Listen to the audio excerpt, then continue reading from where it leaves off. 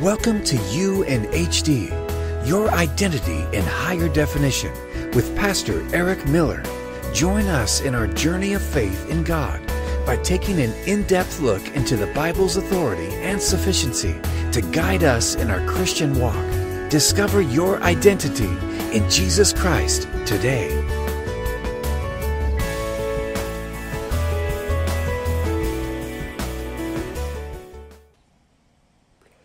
How you doing? This is Eric. How do you preach the Word of God or teach the Word of God when you are discouraged or disheartened? How do you preach the truth when you're torn up and hurt? As Charles Spurgeon would say, you preach to adversity. And that's what I'm going to attempt to do, Lord knows, with a heavy heart. We begin anew in chapter 6 of Mark, and we come to a very good portion of the scripture where Christ is returning home. He's a hometown boy, and you would think that his reception of him coming home would be highly celebrated, highly touted, and very important for Nazarenes. First of all, these are his people, a lot of his family, cousins, brothers, sisters. I'm sure James was there, his brother. And it's amazing that when reading through this beautiful Word of God, that we come across disbelief from his own people. From his own people, disbelief. From his brothers and sisters, disbelief. And it doesn't take a rocket scientist to see the overwhelming sadness that Christ will be overcome with later in this very first portion of these first 6 verses. So much so that it probably hurt him. He was amazed by their unbelief. And most of all, we can probably relate to this. We can relate to it because in some ways, when you see the background of this story, the background of this truth, the background of what Christ is dealing with, we are going through something similar. Now, you're probably asking how, as the Messiah. This is the story of the Messiah, and that's true. What I'm relating to is when you have changed or going through the process of your changing, the new man, when you're going through your sanctification process, Lord knows you will be questioned. The Lord knows you will be attacked. Lord knows you will be questioned. And the Lord knows you will be doubted. In all sincerity, you will be hurt by some people that's very close to you. Because let's face facts. People do not like to talk about holiness. People don't like talking about the truth. People don't like talking about the Word of God and its practical truths, that how it affects our lives. They just don't. They don't want to deal with it. It's not practical to them. They need something else or somebody else to give them some revelation that just makes some sense but doesn't necessarily have to do with the Bible. Because if it has to do with the Bible, it's not realistic. I've heard this argument many times. Many times. Sorry about that. And in the process of hearing these things, I still contend that the Bible is enough. That God is enough to cure a man of all his ailments. God is strong enough to save a marriage. God is strong enough to stop anxiety. God is strong enough to save friendships. God is strong enough to heal the brokenhearted.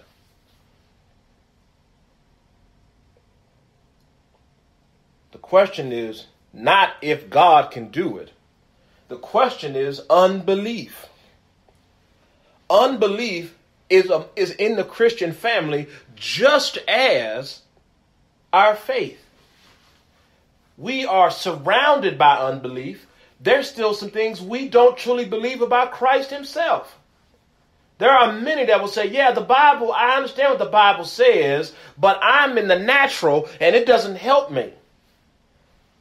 T.D. Jakes once said something very similar to this when he says, the problem why we don't deal with our emotional pains is because we seek spiritual means to address our emotional pain. And he says that you can't look to the spiritual to deal with the physical. How crazy is that?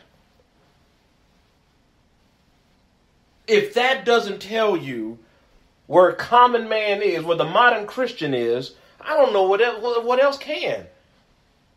You telling me that my emotions, the Bible, and God has no power to change it? That's ludicrous.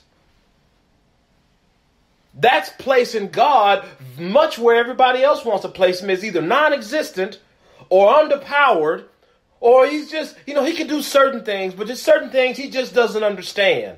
The fact that our Savior walked in human flesh, had all the temptations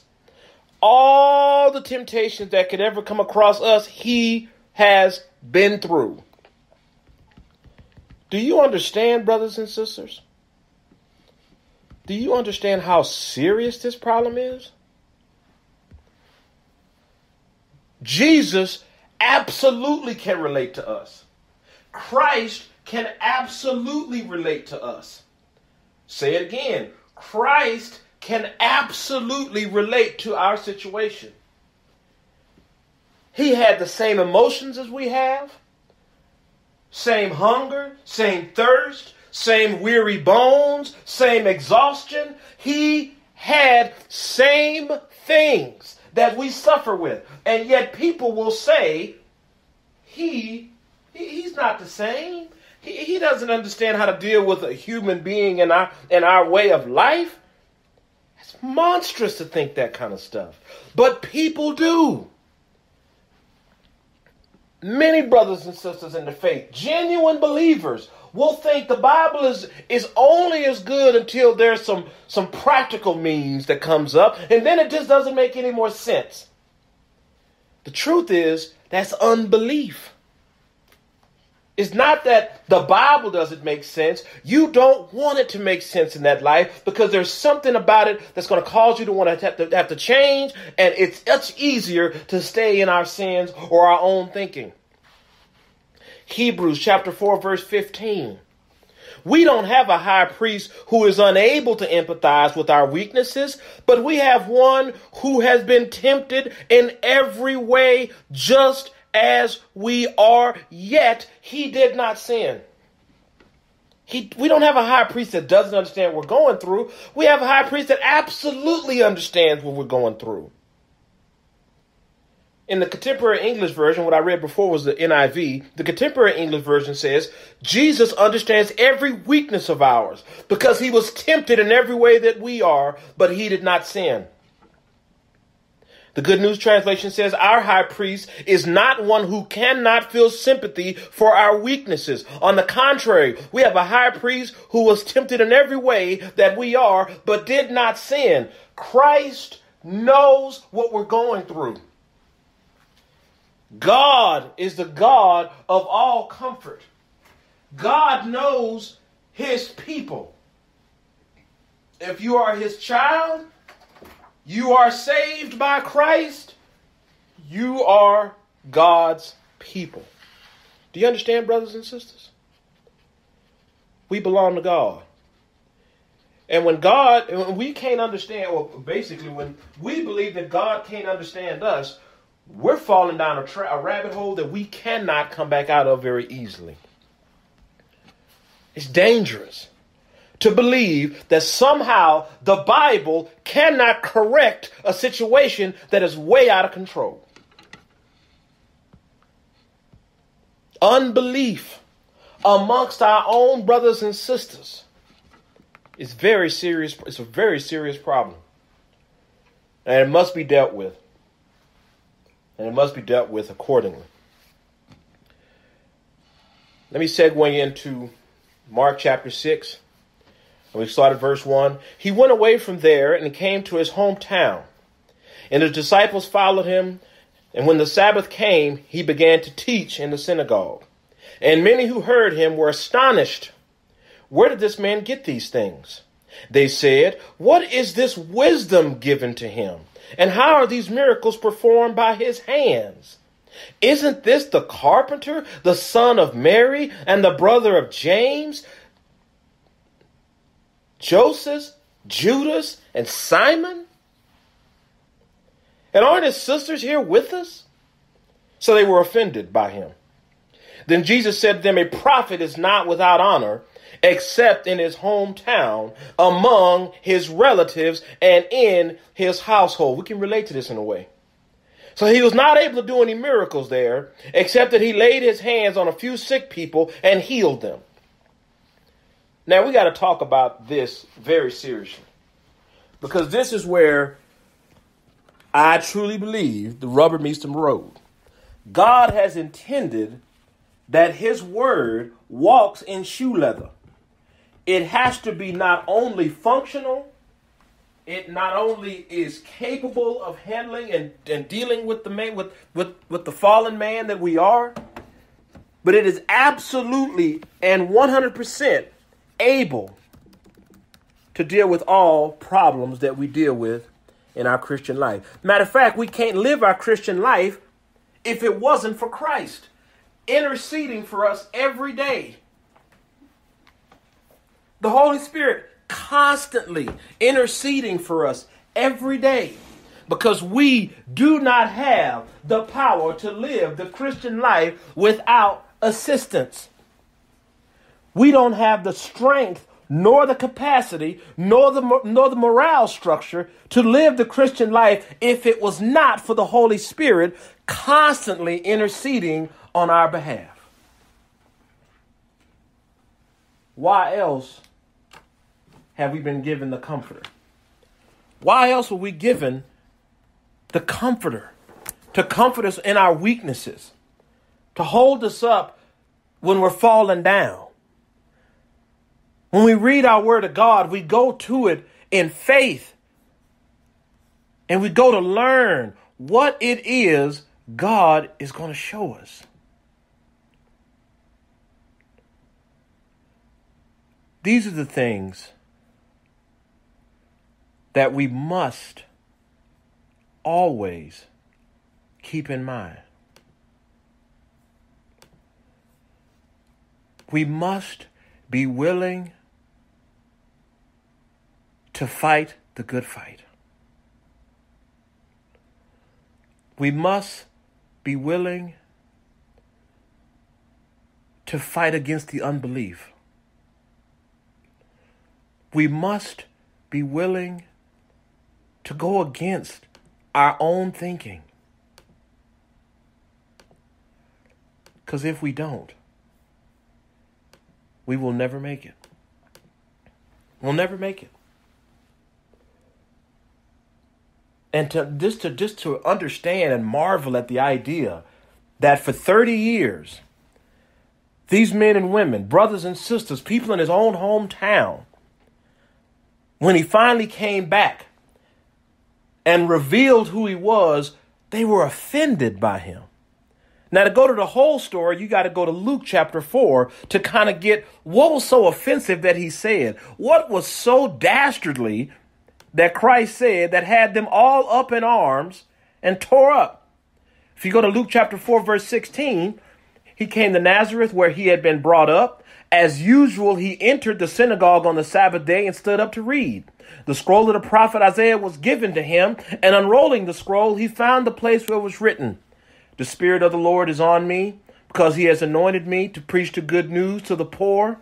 He has sent me to proclaim freedom to the captives and recovery of the sight to the blind, and to set free the oppressed, to proclaim the year of the Lord's favor. In verse 20, he then rolled up the scroll, gave it back to the attendant, and sat down. And the eyes of everyone in the synagogue were fixed on him. He began saying to them, "Today, as you listen, this scripture has been fulfilled." They were all speaking well of him and were amazed by the gracious words that came from his mouth. Here's where their unbelief hit them. This is where their unbelief became gracious. Listen to that word itself, gracious. Charis or charis. It means, in a literal manner, to influence upon the heart. It has a touch of the divine. So they were saying there's an acceptable benefit to his words. His words had a divinity to them. There was such an influential and spiritual aspect to his words when he read that scripture.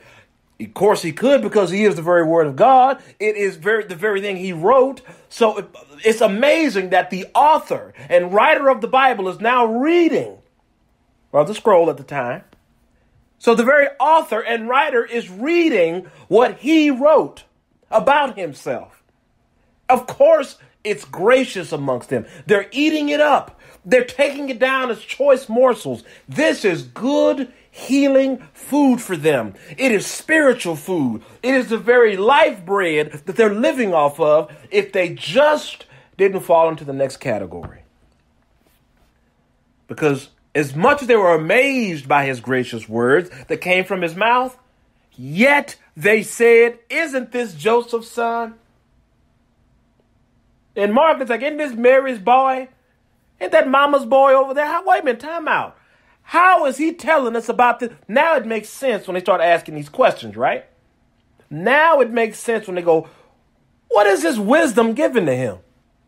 What is this wisdom given to him? Now, don't get confused. Christ has been doing this for quite a while.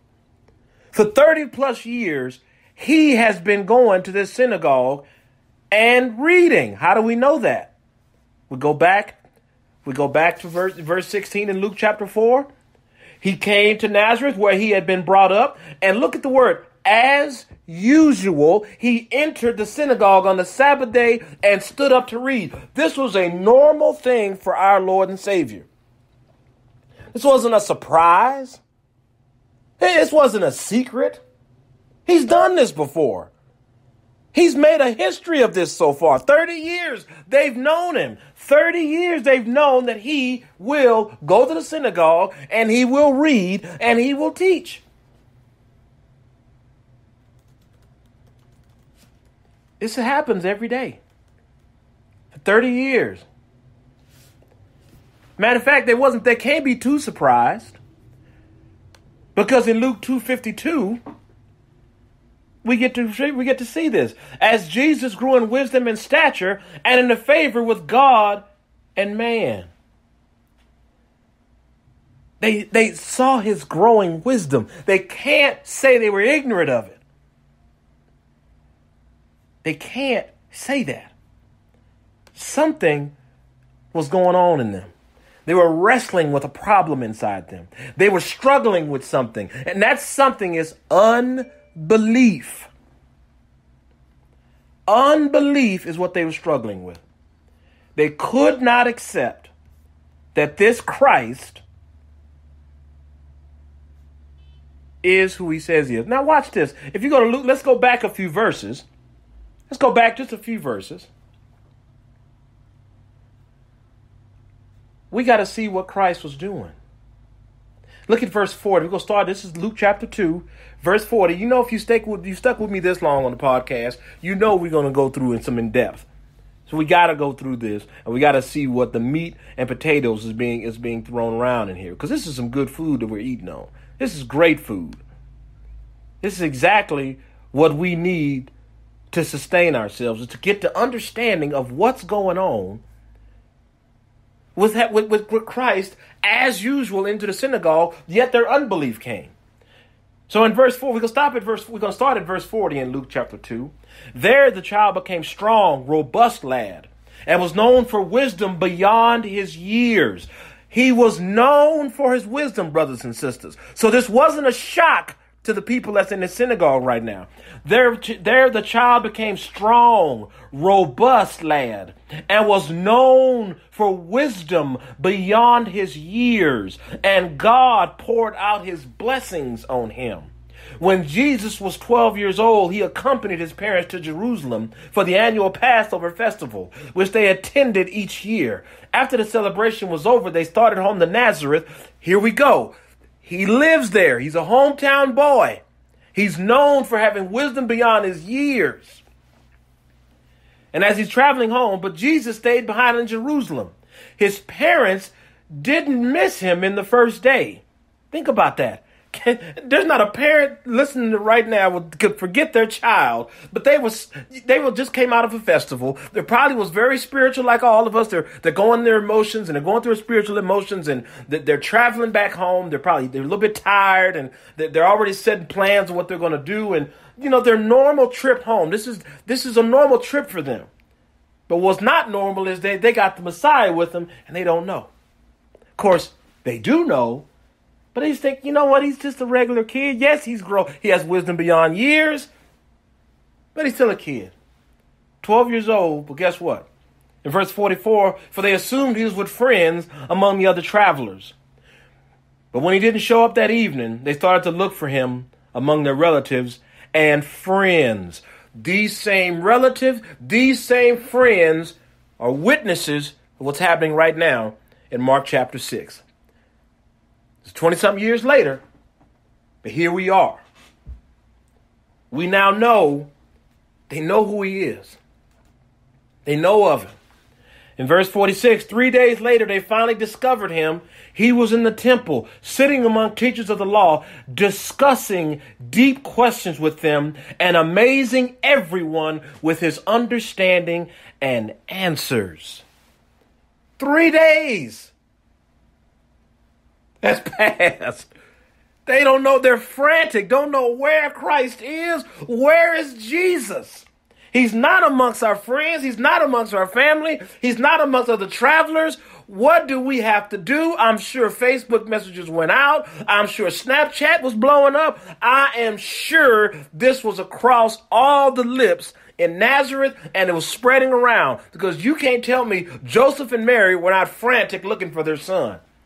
The one place they didn't look to was a synagogue where Christ is teaching. In verse 48, his parents didn't know what to think. His mother said to him, why have you done this to us? Your father and I have been frantic searching for you everywhere. Now that's the equivalent of almost grabbing him by the ear or grabbing him under his arm and shaking him. But I'm sure it didn't happen. But I'm sure she had grabbed him briskly and said, why did you do this to us, Jesus? You gave us such a fright. What were you thinking? And look at what he says. But why did you need to search? He asked. You realize that I would be here at the temple in my Father's house. But they didn't understand what he meant.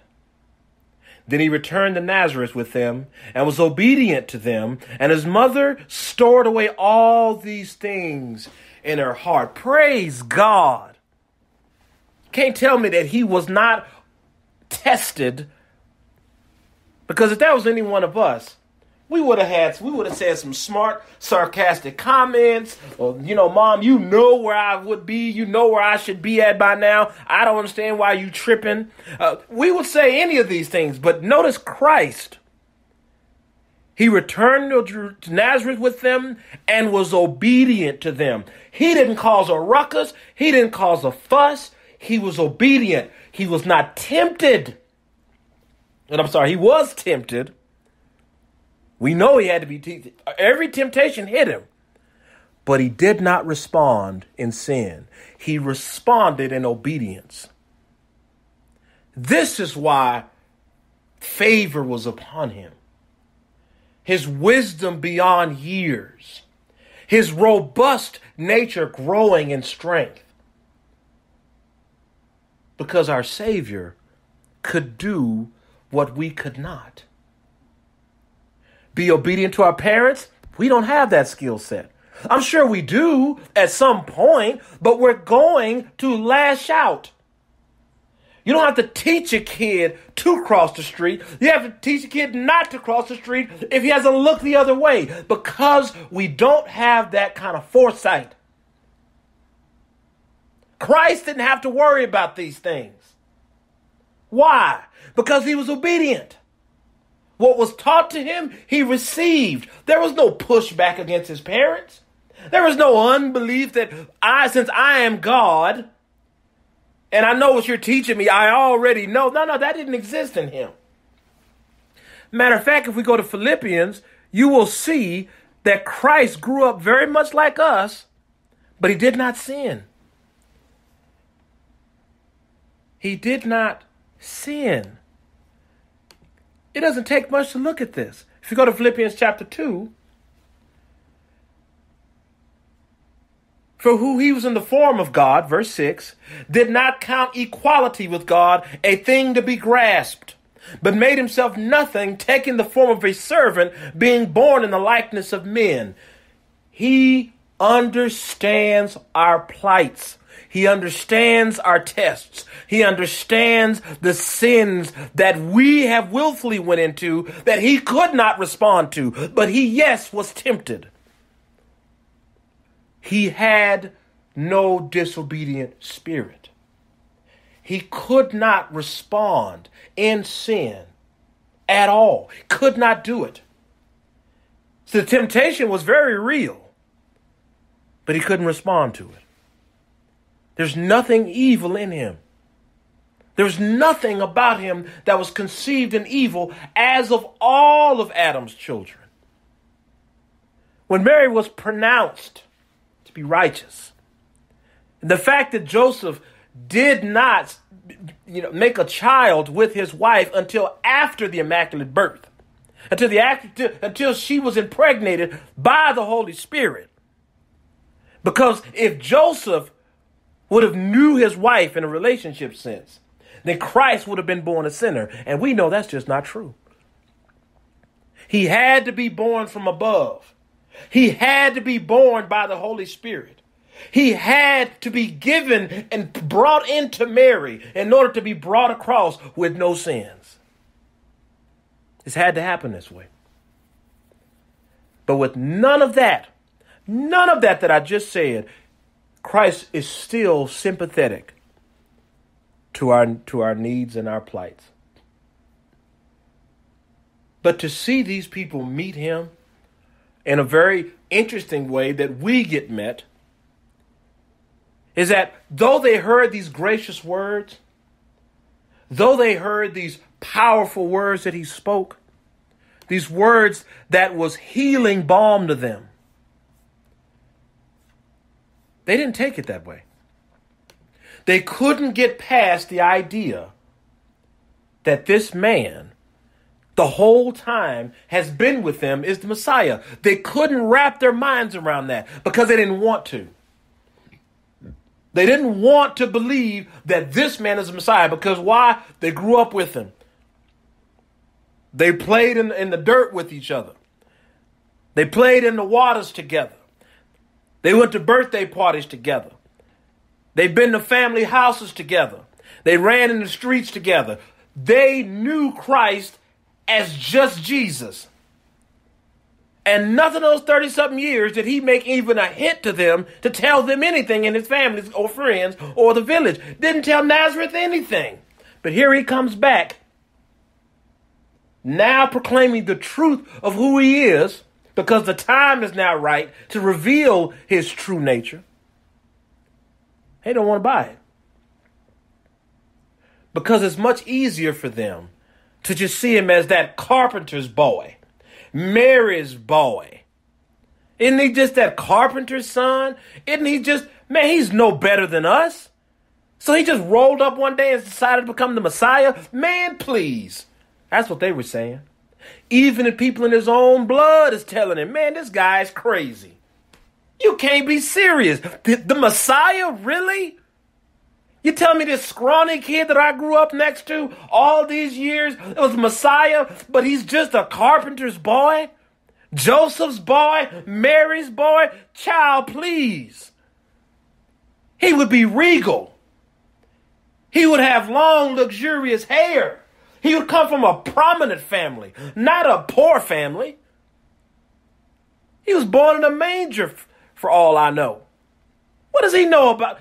He was wearing tattered robes and clothes. He had just as many holes as my own son. How is he going to be the Messiah? Child, please. They weren't buying it, guys. They were not buying it, beloved. And yet, he's told the truth. The Spirit of the Lord is on me because he has anointed me. We know that happened. We know that happened immediately when he was baptized. We know when he was baptized, God said, "This is my son in whom I'm well pleased." We just read in Luke chapter 2 that what? He was growing in wisdom. And God kept blessing him more and more. Why? Because he is the coming Messiah. We know John the Baptist preached that he was coming because he was baptized in the Jordan, telling people, repent, for the Savior is coming. They heard about his miracles in Capernaum. They heard about his miracles in the land because people talk.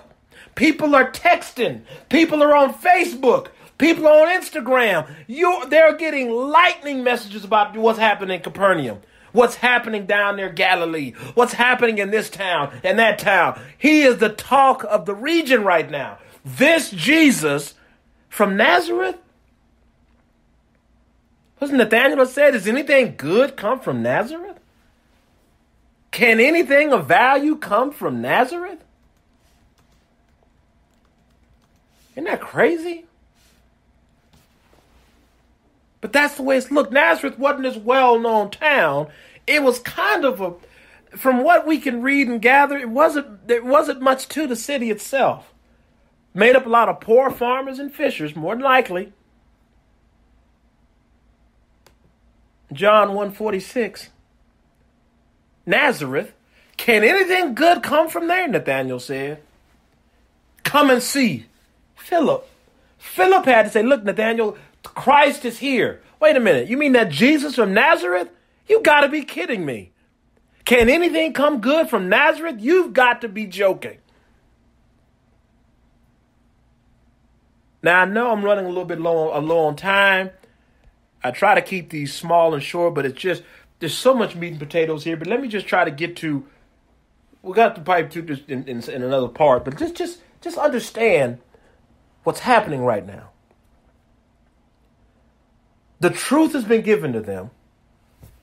The truth has been proclaimed to them. The prophecy has been set forth right in front of their eyes. They know it because of the gracious words that had the divine on his tongue, and they understood him to speak the truth.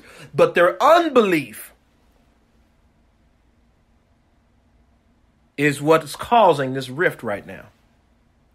The good news is the Spirit of the Lord is on me because he's anointed me to preach the good news to the poor. They were the poor. They were hearing the good news. God sent him to preach the good news to them. To proclaim freedom to the captives. They are captives in their own sins. They have been enslaved. The Israelites have been in more slavery than anyone can imagine. They have been rebelling against God from day one. They have been captive to their sins. They've been captives to Gentile nations. They have been under hostile rule by Satan. But he's said, "You're free." Proclaim freedom to the captives. Recover of the sight to the blind. He was there to open their eyes. Some of their eyes were already opened. They heard his words. They understood what he was proclaiming. They heard and believed, but their unbelief could not get shaken loose. They didn't want to get past their prejudices, brothers and sisters. They had their preconceived notions of who this Messiah is supposed to be. And since Christ is sitting in front of them and he doesn't look and act and smell like something from Hollywood, and he doesn't look like something in their imaginations, then this cannot be the Messiah. And though he is proclaiming freedom to them, he's given recovery of sight to those that have been blinded by their sin, blinded by their nature of their own sinful ways, have they been blinded by Satan and all of the things that he's placed amongst them. They still cannot get past this Jesus, this carpenter's boy, is the Lord Jesus himself. The one who will proclaim freedom to the captives, recover the sight of the blind, and set free the oppressed. How is it? How is it they reject such things? Why would they do this? Unbelief, brothers and sisters. For they, just like we cannot accept that when a man or woman gets saved by Christ, that from that point forward, they're not the same people, because we still see the same flesh. We still want to see the same actions that they carry. We still want to see the same things they're doing. But inside, something has changed. Something has altered them. Something is continually changing them and molding them into the image of God. And until we want to come in fellowship with them and walk with them and become part of the sanctification process in the sense of being accountable, holding the people accountable to each other, and making sure that brother or sister that has fallen into sin, or that brother and sister that have slipped and backslid, that we're there to hold them up, not to remind them, see, you haven't changed. You're the same guy. You're just Mary's boy. You're just Richard's boy. Eric, you ain't changed. Praise God. There is a change. Praise God that we are freed from our sins. We are no longer captive to our sins. Now our eyes have been opened to the truth of God, and we're no longer oppressed by the weight of the judgment against us. We are truly free. And now the hard part of sanctification. And in our own prejudices, we can't look past, he's just Richard's boy. That's that same old Eric. Nothing's changed. He can't be no preacher. He can't be no Christian. He can't be anything, because all he is what he was. And the key word is was. We can relate to that. I'm sure you heard similar things. You can't be saved. You were a drug addict. You can't be saved. You murdered somebody. You can't be saved. You were selling drugs yesterday. You can't be saved. You was a thief 10 months ago. You can't be saved. You were doing dirt with me last week.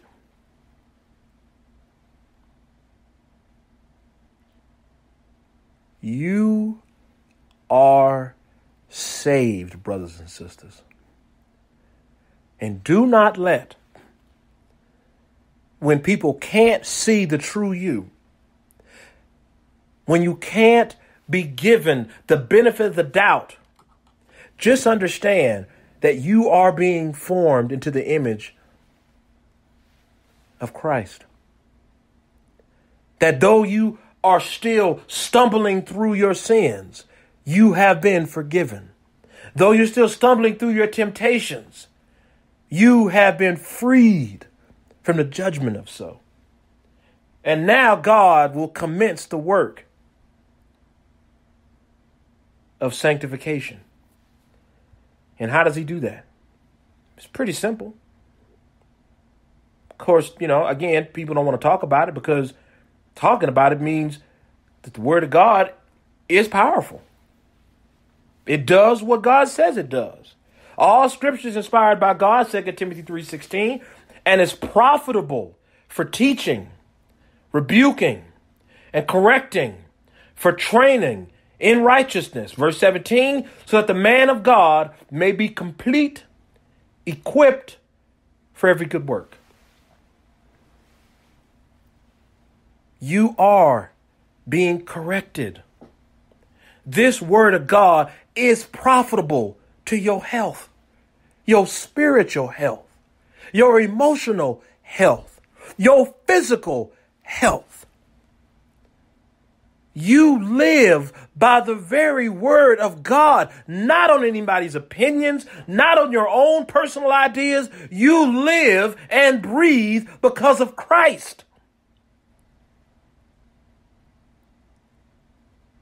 To the world and those that are worldly, and to those who, even those in the body of Christ that want to shame or put you down because you have not altered or changed at a rate of pace that they find satisfactory, don't think that God is still not correcting you.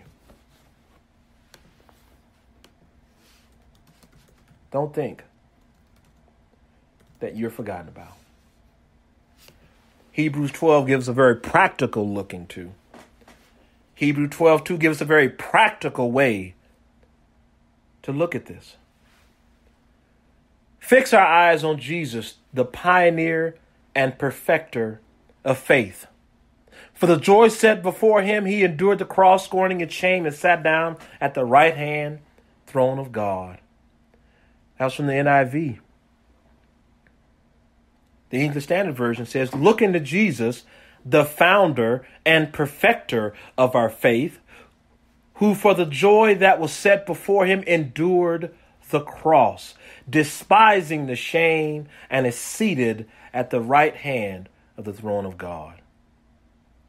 Keeping your eyes on Jesus, the source and perfecter of our faith. It's beautiful, right? The NAS, fixing our eyes on Jesus, the author and perfecter of our faith, who for the joy set before him, he has done this for us. He has given himself a ransom. He has paid the penalty for all the sins of you and me that we'll ever commit. And he did this obediently to God.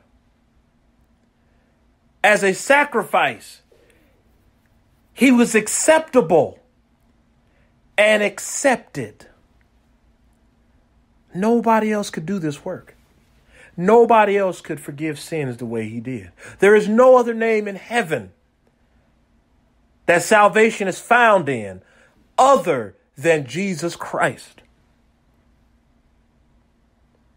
So what's practical things we can take away from this? You will be shamed.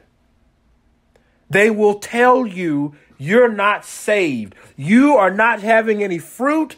You can't be anything more than where you came from. You're just what, and you can add to whatever you want that to be. You're just a whatever you were, and you'll never be anything different.